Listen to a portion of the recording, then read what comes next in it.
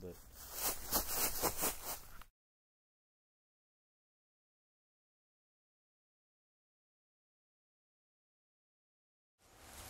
to develop a soil profile, you need a soil probe. Press the probe in to the top of the window and twist it to hold the sample, and then pull it out. And now you can look at the sample itself.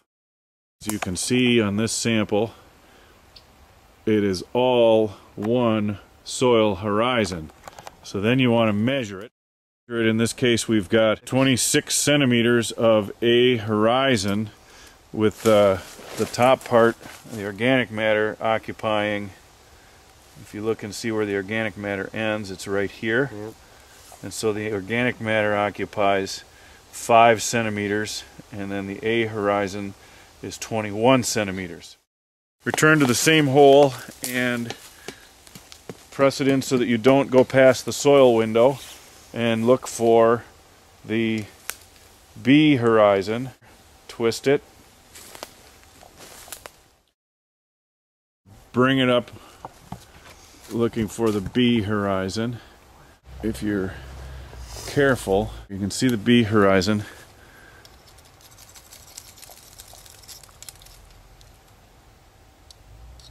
Right there, where it goes from organic soil to the sand in the B horizon. So we had 21 centimeters of A horizon, and we add 3 more centimeters, so it gives us 24 centimeters of A horizon, and then the B horizon starts there, and we've got at least 15 of that, and we could continue on down looking for any C horizon.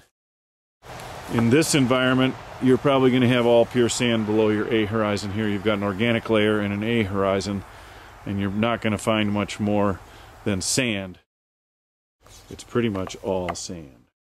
So in this case, we're going to take our organic layer, which we can see by moving and looking for when the soil starts to stick together. There's our organic layer at the top.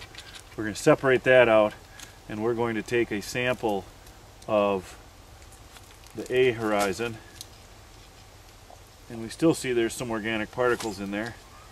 We're working our way down, and now we've got a sample of the A horizon from this spot right here, and we'll hold on to that. And then we'll take the organic matter on the top layer so that we can take a look at that as well in comparison, and look at the percent organic matter on a sample here. We'll remove that.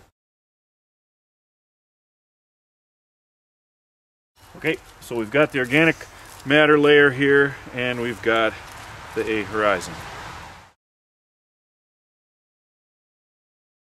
To use the profile sampler, set the collection end on the ground and stomp on the foot pegs. Make sure the sampler goes in straight and up to the pegs. Before you pull it out, move it around a little to be sure it will hold the sample. To observe the profile and collect the sample, remove the wing nut and pull off the metal cover.